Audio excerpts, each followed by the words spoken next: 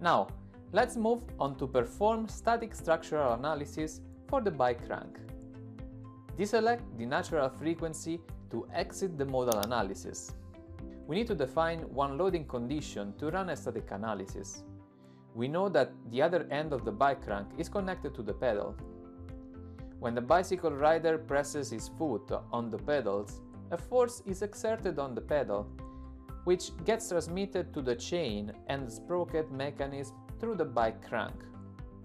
Thus, we can define a force acting on the other end of the crank. From the structural drop-down list, select Force.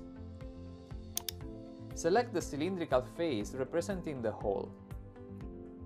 Let's specify the force in one of the global x, y, z directions.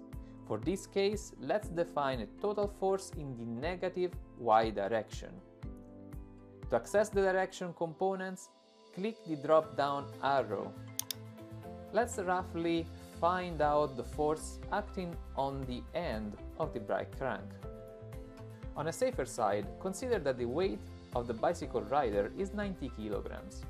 So the force exerted by the rider is mass times the gravitational acceleration, that is 90 times 9.8, which we can approximate to about 900 newtons.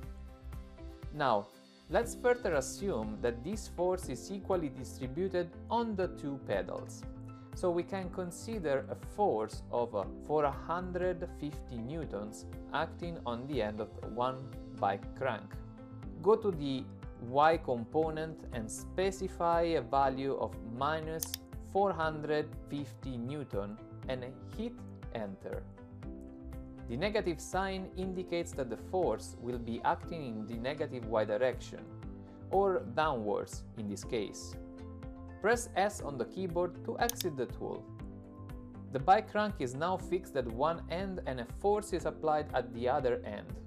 Note that in practical situation, the crank end which we have fixed rotates with the sprocket wheel to which is connected. However, in this exercise we have assumed the crank end to be fixed, so that it would help us to determine the maximum stresses that the crank will be subject to. We can now start the simulation. Click the Solve button. In no time you start seeing the real-time results. You can see the deformation of the crank. You will see at zero displacement where the crank is fixed, at the square-shaped hole, whereas where the force is applied, we will have the maximum deformation. By default, the deformation that you see in the model is exaggerated or scaled. In many cases, the true or actual deformation is very small and difficult to visualize.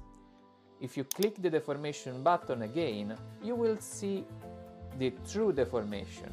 As you can see, this true deformation is very small, which matches with the values that you see on the results legend. Hence, to better visualize the deformation in the model, the deformation is scaled. Next, if you look at the maximum deformation value in the results legend, they are reported in meters. Let's change the unit to millimeters to get a better picture of the real displacement magnitude.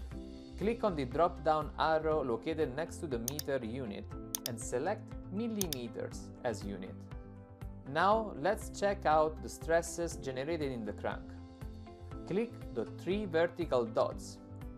You can see several results options like von Mises stress, principal strain, reaction force, and so on. Let's select von Mises stress. We will now see the distribution of stresses in the bike crank. Before analyzing the stresses, let's quickly understand what von Mises stresses are. Von Mises stress, also called as equivalent stress, is part of the maximum equivalent stress failure theory used to predict yielding in a ductile material. In simple words, von Mises stress helps to determine if the material will withstand the applied load or fail. Now, let's analyze these stresses generated in the bike crank. As expected, maximum stresses are generated at the location where the body is fixed, which, in this case, is the square-shaped hole, in particular, at the sharp corners. Click on the monitor's icon located at the top right corner. By default, 3 monitors are added for structural analysis: factor of safety, maximum displacement, and maximum von Mises stress. Factor of safety is the ratio of the strength of the material to the maximum stress in the component. In the Physics 3, if you double-click on the aluminum alloy material, you can look at its material properties. In this formula of factor of safety, the tensile yield strength material property is referred as the strength of the material, and the maximum von Mises stress is referred as the maximum stress generated in the component. When this factor of safety falls below 1, the component is considered to fail under the subjected load. As general guideline, it is recommended to keep this factor of safety above 2 to create a good design. The remaining 2 monitors give us the maximum displacement and the maximum von Mises stress that are generated in the model. We can quickly check the values of these results monitors as we change the geometry or simulation inputs. Next, let's go to the results arc and click the Show Chart button. This will show up the charts for the 3 monitors.